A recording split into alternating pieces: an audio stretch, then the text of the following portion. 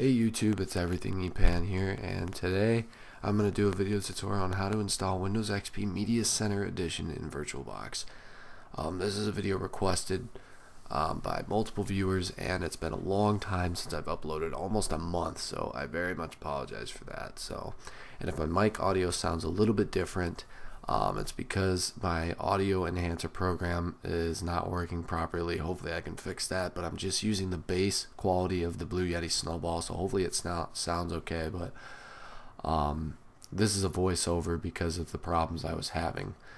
So you're going to need two things. You're going to need VirtualBox or VMware. Links will be in the description, and also the ISO for Windows Media Center. Windows XP Media Center Edition is also in the description with no product key. The password is in the bottom right of the video. So you're going to want to open up one of those two programs and name your virtual machine whatever you want, and then select Windows XP, either 32 or 64-bit, but I recommend doing 64-bit. And then next you're going to want to choose the amount of RAM you want. The recommended is 512 megabytes, but instead I put 1 gigabyte. And then you're going to want to create your virtual hard drive, basic stuff right there. And then you're going to want to go ahead and go to the settings of the machine. Go ahead and hit storage, hit the empty disk, and then you're going to have to choose for your file, but mine's already listed there. But just find it. It should be in your downloads folder, or it could be on your desktop, wherever you saved it. Just put it in there, hit OK, and then go ahead and start up the machine. And it'll load up the machine, and it'll look like just the basic any old Windows XP setup here, and it'll go through all of the running up of the files here, and it's gonna load everything, and it'll say setup is starting Windows, normal Windows XP stuff. And then the first screen you should see is a screen hopefully about your hard drive that you will select, and there should only be one option because you only have one quote-unquote hard drive in this machine. So there it is right there, 10,000 megabytes because it's 10 gigs. You want to click that, and then you want to format it with the NTFS file system quick, and then you hit enter on that, and then it'll format your drive, which should not take too long.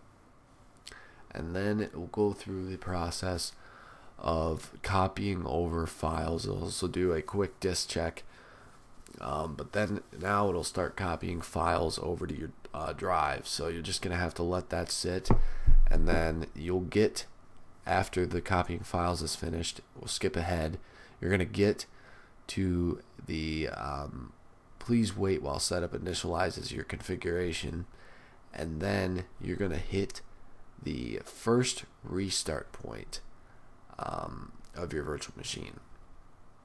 But in this segment of the video, of this whole video, this segment here, I actually made a mistake. There was a part of the setup where I took out the disk thinking I didn't want to have that little message, you know, that says press any key to boot from CD to pop up anymore. Now it's going to restart, but you'll see when it restarts, you'll see it pop up right here. It'll say press any key. Don't do that, but leave your disk in. Do not take it out like I did, because you need to have it in specifically for this video. You'll see why, because when it loads up into the what they call the GUI interface part of the setup, you're going to first get a error message right here. And I thought it was just random, so I just hit it OK a couple times thinking it was alright, and then I was going to be on my way with the setup, right? Wrong. It says insert disk. I needed to have like a Service Pack 3 disk, and I kept getting errors, and it made me restart my machine. Then what I did was I went down back to my CD, and I reinserted the Windows XP Media Center Edition ISO, and then the setup worked just fine. I had to restart it back up though, but no error messages came up. So that's why you need to leave the disk in the virtual machine. Otherwise you will keep getting that error, and it will just be a constant loop. So then you're just going to have to wait until the first window will pop up here. I'm going to go ahead and skip ahead in the video to that. It'll pop up right there. It'll say when there's about 33 minutes, it'll also pop up. It's your language and keyboard layout. You'll hit next, and now you're going to type in a username and hit next. This is going to be the part where you name your computer, and you can possibly type in an administrative password if you need to.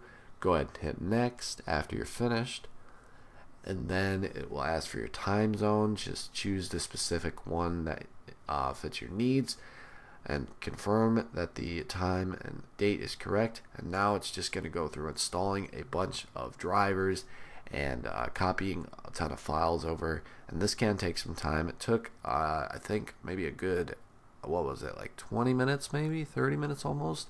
I missed the restart point a couple minutes before, but the second restart point, you again do not want to hit press any key to boot from CD or DVD.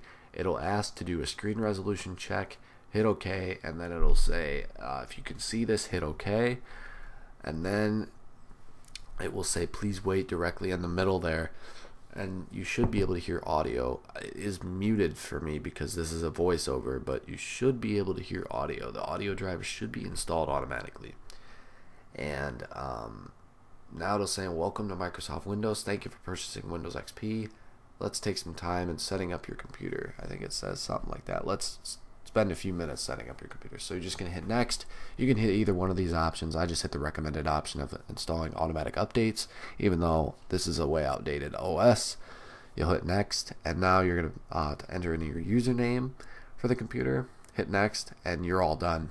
It says thank you, and then you go ahead and hit done, and then it'll be black for just a minute, but then it should be getting to the point. You'll get a welcome screen, and you'll hear the logon sound about now, and then it'll go through a process of setting up Windows Media Center and all the specific files for this. So you'll see the welcome screen here, and then you should see your desktop.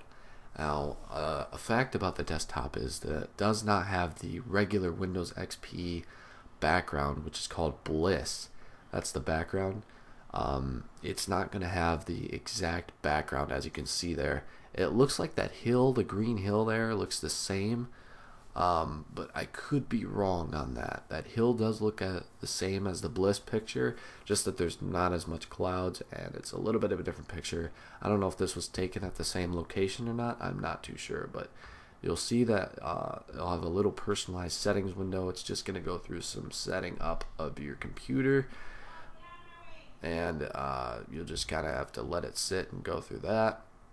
And then after a while, you will see your username pop up in the start menu coming up right here. Mine is EverythingEpan, and that means you have fully installed Windows XP Media Center Edition onto your computer. And to confirm that, you can go to the Start button on the bottom left, right-click My Computer, and hit Properties, and it will show you that you have Microsoft Windows XP Media Center Editions version 2002 Service Pack 4. So it's confirmed that this is Windows Media Center Edition. So as you can see, I was messing around with the Windows Media Center, but this takes some messing around with. You can mess around with it with your mess around yourself. But that is how to install Windows Media Center. I made the mistake last time. Windows XP Media Center Edition in VirtualBox or VMware. Thank you guys for watching. Make sure to like the video if that's helped you out. Comment below ideas and what tutorials or anything you want me to do. Also subscribe for more videos, and we're nearing 1,300 subscribers. This channel is growing so much, more than I expected it to, just the amount of positive feedback I've been getting from new viewers and new subscribers is amazing. That just means everybody's doing their job and helping people out by sharing videos and helping these people out and installing these programs in VirtualBox and all that good stuff and VMware. So hopefully within the week, maybe or so, I can get a Madden video out for you guys. I'm planning on doing a new series for Madden.